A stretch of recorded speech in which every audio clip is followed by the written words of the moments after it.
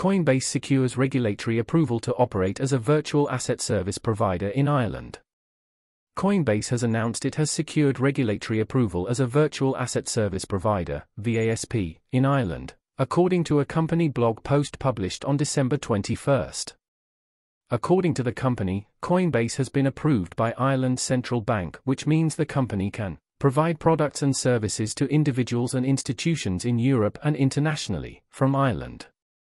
Coinbase approved to be a regulated VASP by the Central Bank of Ireland. On December 21, 2022, Coinbase, Nasdaq, Coin, informed the public that it has been granted regulatory approval by the Central Bank of Ireland, a member of the European System of Central Banks. The news follows Singapore's central bank giving Coinbase, in principle, approval last October so the trading platform can operate as a VASP and provide products and services in the island state. Ireland's central bank has approved Coinbase VASP registration as well, and the trading platform can continue to provide digital asset products and services to individuals and institutions in Europe and internationally, from Ireland. Coinbase must also adhere to regulatory policies, the exchange noted on Wednesday. This VASP registration means that Coinbase Ireland will be subject to the Criminal Justice Money Laundering and Terrorist Financing Act 2010, as amended, demonstrating our commitment to the highest standards of compliance, Coinbase disclosed.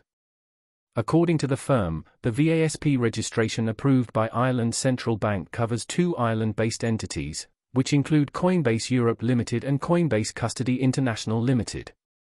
Ireland's central bank has published multiple warnings about investing in virtual currencies, VCs, and dealing with unregistered VASPs.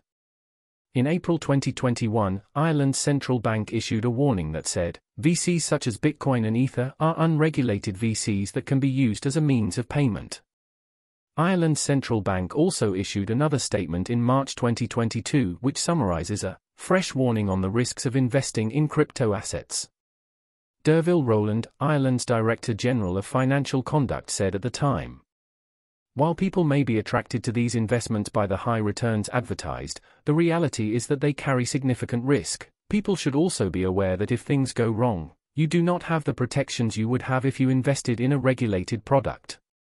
In addition to getting regulatory approval in Ireland, Coinbase also appointed Cormac Dinnan as the new Coinbase country director. After the news was announced, Coinbase shares increased by a touch over 1.7% at 12:44 p.m. ET, on December 21, 2022.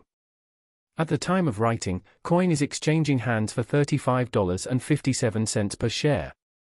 Year-to-date, however, Coin has lost more than 85% since this time last year. Ireland has been a natural home for Coinbase in Europe, not least because of its talent pool and openness to industry, but also because of its EU membership and access, Nana Murugesan, Coinbase Vice President of International and Business Development, said in a statement on Wednesday.